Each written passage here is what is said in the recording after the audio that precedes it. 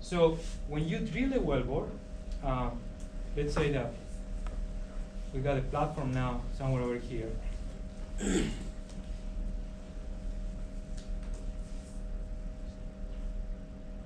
Have you guys gone to an offshore platform? No? Before we should go for a trip. Well, maybe. I'll see if somebody wants to take you. I might have somebody. I might have somebody that will allow us to go to a hydraulic fracturing job in south of San Antonio. I need to work on that, but I think that could be a fun field trip. But an offshore rig, if you go to Galveston, I strongly recommend you go to the Offshore Petroleum Museum. Over there they have an old offshore rig that you can go through and walk around. It's a very nice place to visit while you're in Galveston. Okay, so let's say that here you drill a wellbore and you get into this formation. In order to drill the wellbore, you need your wellbore to be stable, first of all, right? Stability means that the wellbore is not going to break. And when the rock breaks, that's when geomechanics comes into the picture. So more or less towards half of the semester, we're going to get into wellbore stability. You already had drilling before, and you know the techniques about drilling. In wellbore stability, we'll talk about more detailed analysis of when a wellbore can be stable and when it is not stable, and how the rock fails when it is not stable. Sometimes there are locations where you already know how to drill through that. It's already straightforward, but especially when you get into new assets or when you go into very deep reservoirs, wellbore stability might be a huge concern. So we drill the wellbore, right? And let's say we get to the wellbore, we actually verify there is oil, we run the logging tools, we verify that there is oil in there, and actually getting to the wellbore, we find that permeability is kind of low. What could you do in order to increase the productivity of the well? Fracturing. We could do a small fracture. Sometimes offshore it's not that common to do big fractures, but that's going to come into the completions part. So here we can have fracturing. Fracturing is going to be a geomechanical process. Their geomechanics is going to be super important. For the example of fracturing, instead of doing it offshore, let me actually come over here, and I'm going to set up a wellhead somewhere over here onshore, where let's say we are somewhere close to San Antonio. I'm getting better every semester with making schematics of Longhorn. Probably you get the idea, hopefully. And we have drilled a wellbore over here. We have cemented the wellbore. We're getting into this source rock.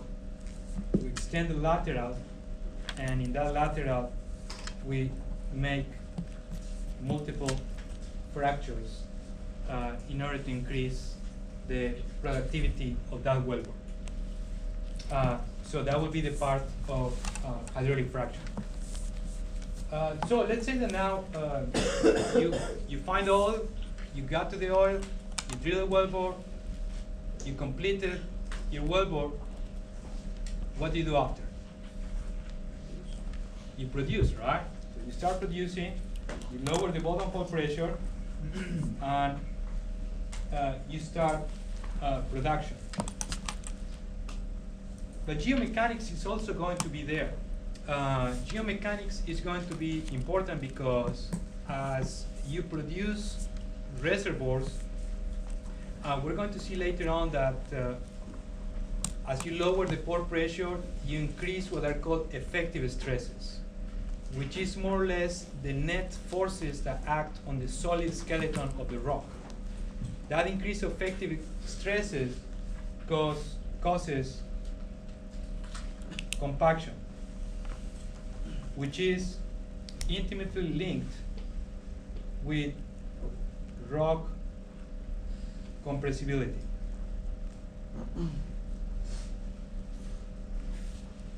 Let me ask you, is compaction good or bad? Why? Subsidence? Yes, you're getting into the right direction. So if you lower the pore pressure in this location, basically we want the fluids to go to the wellbore, right? If you want the fluids to go to the wellbore, you have to lower the pore pressure. If you lower the pore pressure in an element somewhere over here, as we say, we're going to increase effective stresses, and you're going to cause a compaction. This top of the sand is going to go down. And if this top of the sand goes down, the seafloor also might go down. This is what is called subsidence. Some people also call it subsidence.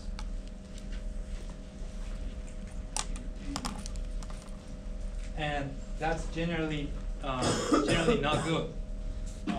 For example, in California, in Long Beach, there were many reservoirs that are relatively shallow. They're very thick, have a lot of compaction. With oil production in the 50s, 60s, the surface went down more than 10 feet, which is a lot. The surface, I'm talking, Long Beach, very close to LA. Surface goes down 10 feet. Most times that's not good. In offshore locations, if the rigs have foundations on the seafloor, sometimes you have to jack up those rigs because they will go down with time. So subsidence generally is not good. Together with subsidence and compaction, sometimes you have something which is called also case shearing, which is if your rock goes down and your rock drags your casing, at some point it might break. Sometimes it breaks in compaction, some other times breaks into shear. So, but we'll get into details later on. But compaction is not all the times bad. Sometimes it's also good. Can you tell me why compaction could be good? Consolidation of loose sands. Yeah, and so You don't produce the sand. probably you remember from reservoir engineering about compaction drive. It's one of the mechanisms of compaction. It's like a sponge, right?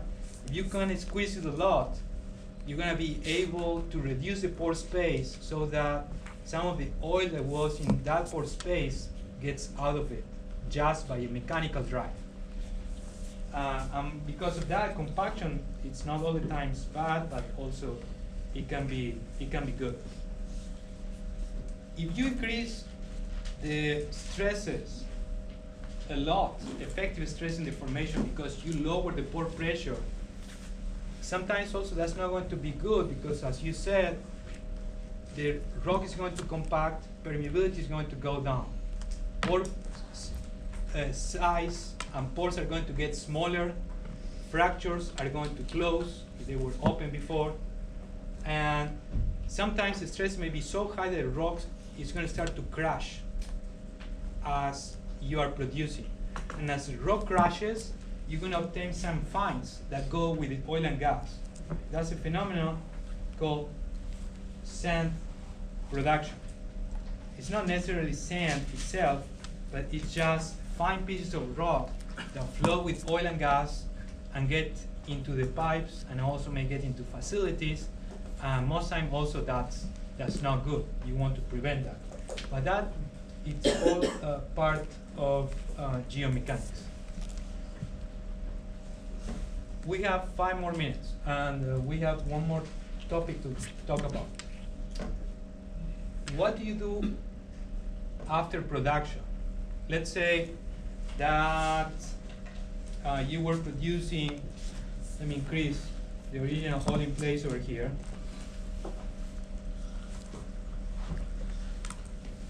And let's say that you did primary recovery with a wellbore somewhere over here, and then later on, as you complete the primary recovery, you decided to start injecting water to do a water flooding.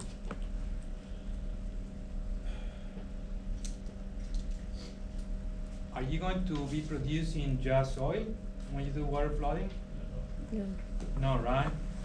So very likely you're going to produce lots of water too. Even with primary depletion, you produce lots of water. Sometimes, you know, the water cut can be quite high and still be economically viable. What do you do with that water? Use it injected. You could re-inject it, right? Mm-hmm. What about you have enough water to re-inject and you want to dispose it somewhere else? Saltwater disposal. And what is that? What is saltwater disposal? It's an injected well in like a depleted reservoir or a brine region of earth.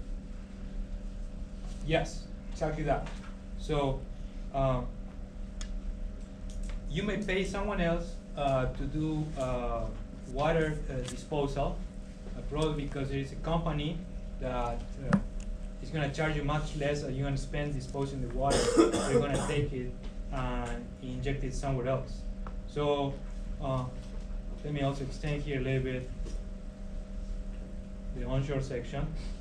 Let's say that you pay a company that has a disposal well and is injecting water into a location which is a reservoir, which is a saline reservoir that is very deep, and it's underlain by igneous rock.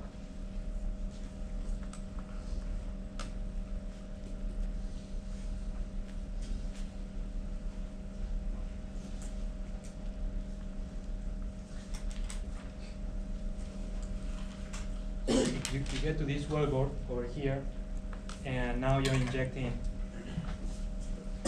lots of water. Let me erase these so it's going to be easier to understand. It's not the same example, okay? This is something else. And let's say that next to that well there is a fault.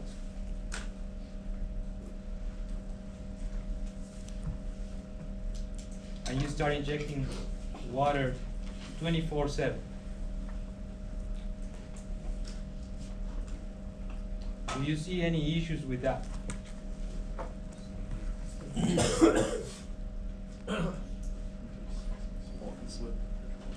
Slip or what?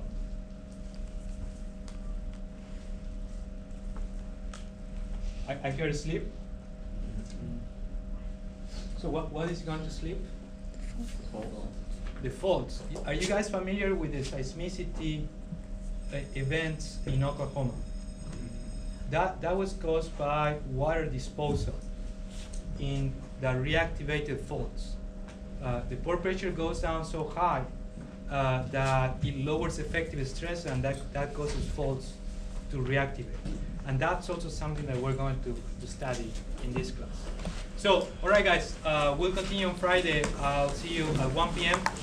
Please check the website where there you have all the information that you need.